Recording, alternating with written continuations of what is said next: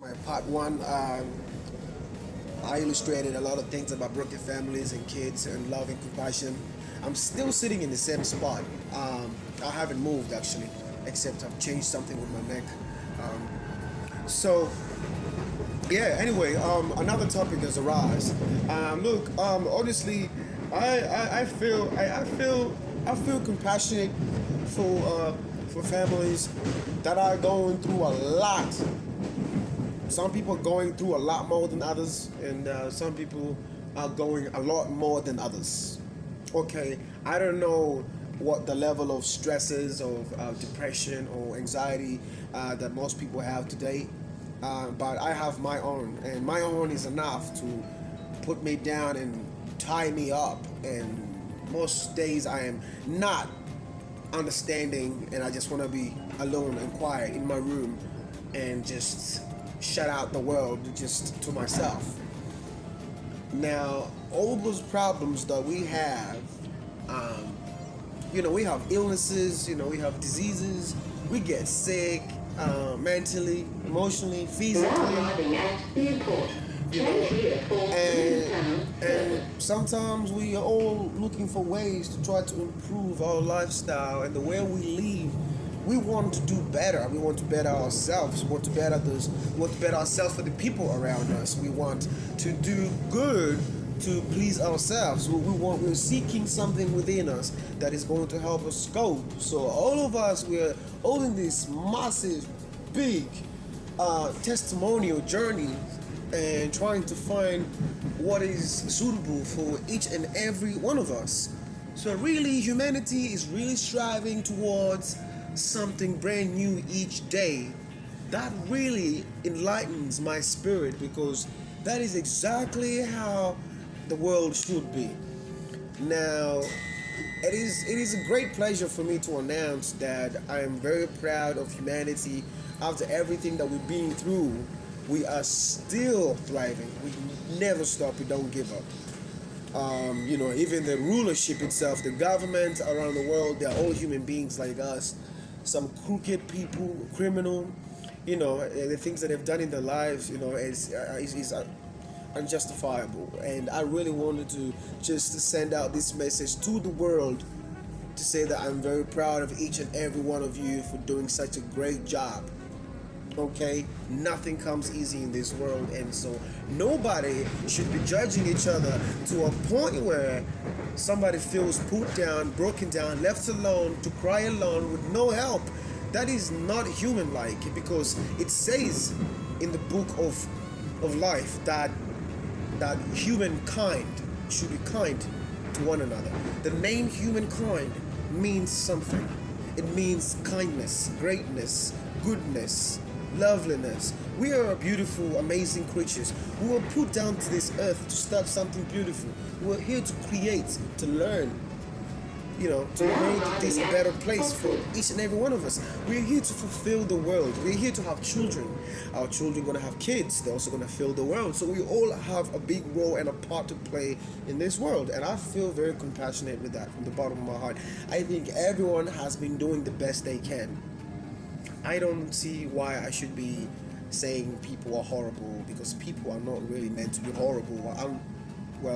I guess we have those days where we are horrible to each other. I guess that is where the imperfection falls into place. That's where it all tangles up. And all we have to do is reason with each other. Reasoning is a great tool. It's a very powerful tool. It's like a supernatural tool that was given to us, passed down from generations, given to us by the gods themselves. So reasoning is a very powerful tool. If we can use that once we are in conflict with each other, but I understand we have anxiety problems, and sometimes when anxiety takes a hold of you, grabs onto your chest, and you can't breathe, you feel like you need a bath, or asthmatic, you're about to gag and choke from your own thoughts. Sometimes you just feel like you are just going to hit your head on the wall. Oh my God, I pray somebody saves me from that. That kind of stuff can be very horrible to us. That is the problem we are facing. And if all of us have these problems, we should really, really start feeling more compassionate to each other, and knowing that those problems are the reason why we are like that. So we should start treating each other very kindly and helping each other when someone is feeling like that, because it could be anyone. It could be you. It could be me. It could be anybody today. You know what I'm saying? So we also have. I'm sorry. Twice. Damn it. You know, I'm sorry. Like, okay, please don't do it again. And if you out of line, then you know you can use a self punishment to fix that.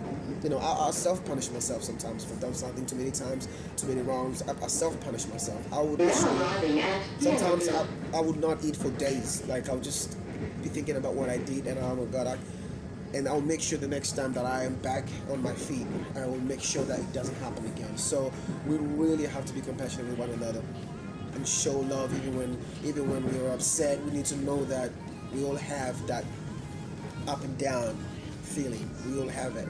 You know, nobody's perfect. You know, just because somebody rolls their eyes a certain way doesn't mean that they're trying to steal your books. You know what I'm saying? It could just mean that that's just what their eyes are doing. Sometimes it gets out of control.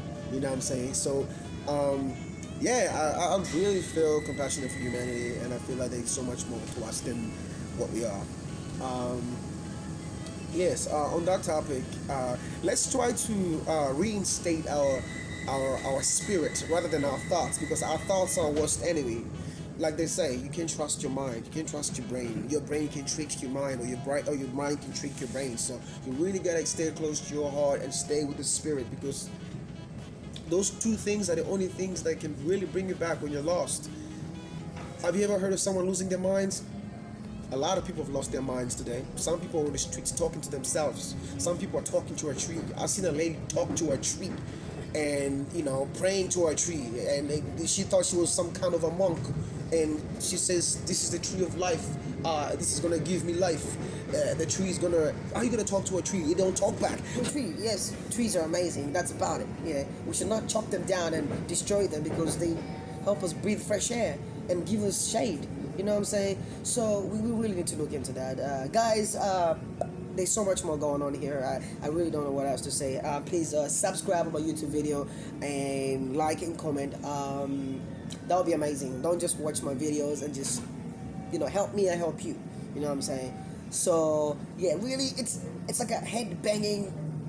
You know, it's crazy out here, and I understand that. We really need to reinstate our spirit and our hearts. That's the only way we're gonna fight our minds and our thoughts. Our thoughts are the reason why we do so many bad things. You know, if we all just wish for, we all looking for purity. Everybody wants purity in their minds.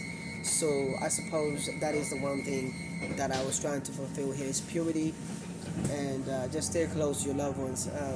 Parents that are divorced, broken homes and families, you all need to come back together. You all need to put aside your egos and your problems aside for your loved ones. The only way that these kids are going to feel loved is if you all are kind to one another. So peace out.